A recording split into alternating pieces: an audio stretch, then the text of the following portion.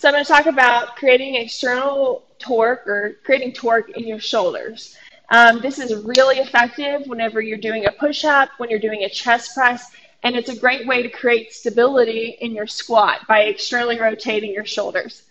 So what I'm talking about is I'm talking about this bone, my humerus, and I'm thinking about creating this external rotation. What that does is it takes up a lot of the slack in that joint and protects me when I'm doing movements, plus it makes it to where it's easier.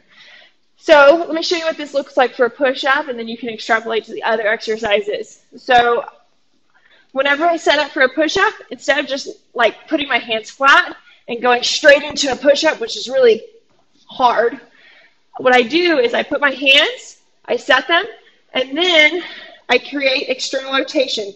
So my elbow pits get pushed forward, and all of a sudden I feel like the slack in my shoulders is taken up.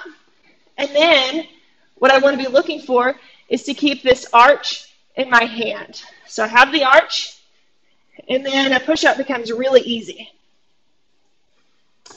All right, and that's it.